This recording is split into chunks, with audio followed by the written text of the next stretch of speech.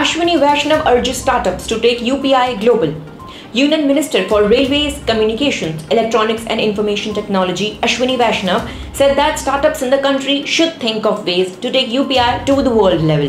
Vaishnaw spoke about various initiatives taken by the central government to extend the startup ecosystem in the country while asking young entrepreneurs to take maximum advantage of the same.